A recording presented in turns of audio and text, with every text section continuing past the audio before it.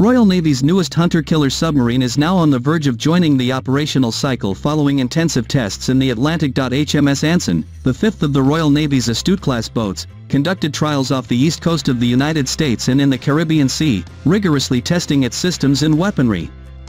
The Astute-class nuclear-powered submarines are the largest and most advanced attack submarines ever operated by the Navy, according to the officials.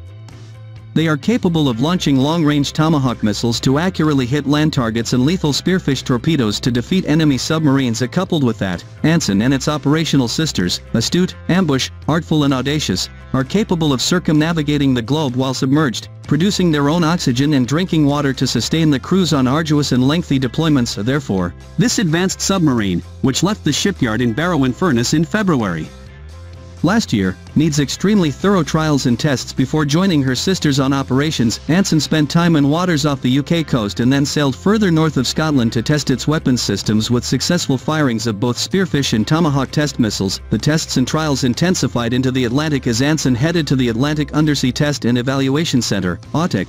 In the waters around the Bahamas, the U.S. Navy's AUTEC base gathers together world-leading experts and technology.